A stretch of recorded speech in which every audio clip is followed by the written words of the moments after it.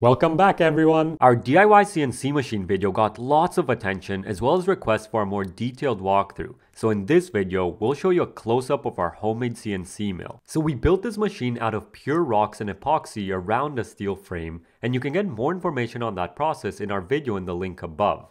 But for now, we'll show you the machine after about 16 months of use. We'll start by talking about the spindle head, which holds the main spindle unit that spins whatever BT40 tools we put in it.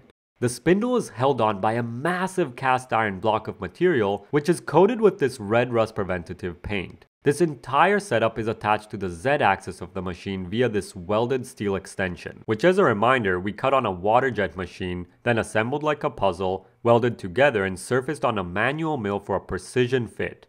Lastly, we filled it up with epoxy granite to make it more rigid, heavier and less likely to vibrate.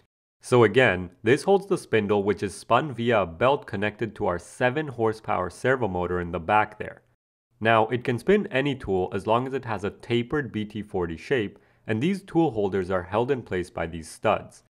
For the shaft in here to grab the studs, we need to press down on the shaft at the top, and once we do that the grippers open. To press down on this, we need 1 ton of force, which we produce with this pneumatic hydraulic cylinder. Pneumatic cylinders of this diameter can't produce 1 ton of pressing force. So we have them press a hydraulic piston which amplifies the force down below using this hydraulic fluid. And well, that's how we produce enough force to change the CNC tools. Now, before we move on to showing the counterweight mechanism, a very popular request we had was to show how we line the rails. So I'll let Dave quickly explain that. So as our dial test indicated, we have an 800 micron offset over the 90 centimeter long rails. What that means is that 2 points on this side of the rails are 800 microns closer to each other than the same 2 points on the opposite side of the rails. So if we move our dial indicator all the way to the back here, as you can see, we've set it to 0, 0. Now every 1 circle on this dial represents 1 millimeters. So as we swoop back all the way to the other side, we can see the dial indicator moving roughly 800 microns. Now to account for this, what we did is tighten the 2 bolts, the last bolts on the rails. This allows us to rotate the rails, and that would be our pivot point. Take a look what happens to the dial indicator as I pull these 2 rails apart. They bring us closer to the 0 point. So our next step is for me to pry these apart from each other while Alan tightens down the bolts. And that's how we get our perfect alignment, and the 2 rails are going to be perfectly parallel to one another. Moving on to the top here, we have a servo motor that spins a 5mm pitch ball screw which lifts this entire Z-axis assembly. This weighs an insane 200 kilograms, so instead of letting the motor do all the lifting, we attached a counterweight on the back which also weighs exactly 200 kilograms. We attached this with chains that span all the way from the Z-axis frame around some idler sprockets that were mounted into a slotted steel block with a bolt through it.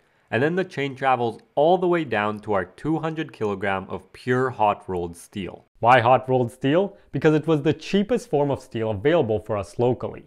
But this isn't just suspended in air. To prevent it from rotating or swinging back and forth, we mounted it to these linear rails on the back. These are super cheap and a great addition to this counterweight mechanism. Here's a quick shot of how the counterweight slides when we move the Z-axis up and down. Now, many people asked about tramming, or more specifically, how do we account for any angle offsets in the column relative to the cutting table, whether it's front and back or left and right. And this here is our mechanism. We have these 3 half-inch bolts on each side that pull the column down into the base. We can loosen those up and use the 3/8 bolt to push down on the base and elevate the column.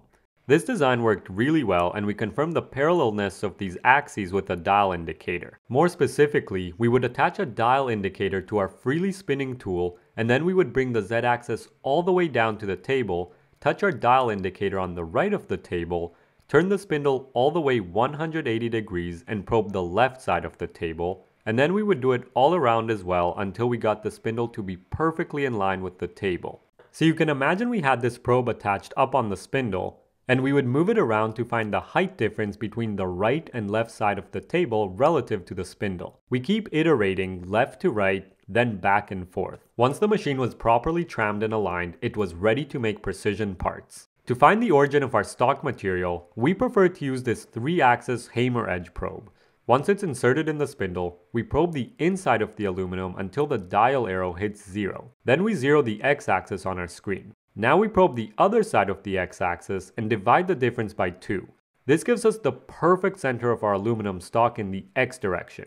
We do the same for the y minimum and y maximum of our stock, and then when we jog the x0, y0, we are perfectly in the center of the block. Now we just zero the z-axis the same way and we're ready to start machining. We begin by inserting our carbide 3-flute aluminum cutter, which just rips through aluminum. With the pocket complete, we face the top of the part just to make sure that it's parallel to the features of our pocket. This also just gives the part a really clean look, so it's worth the extra effort. Our last step is to break all sharp corners with a chamfer bit, followed by cleaning off all the coolants. And voila, we have a perfectly machined part. If you enjoyed this video, don't forget to subscribe. We'll see you next time.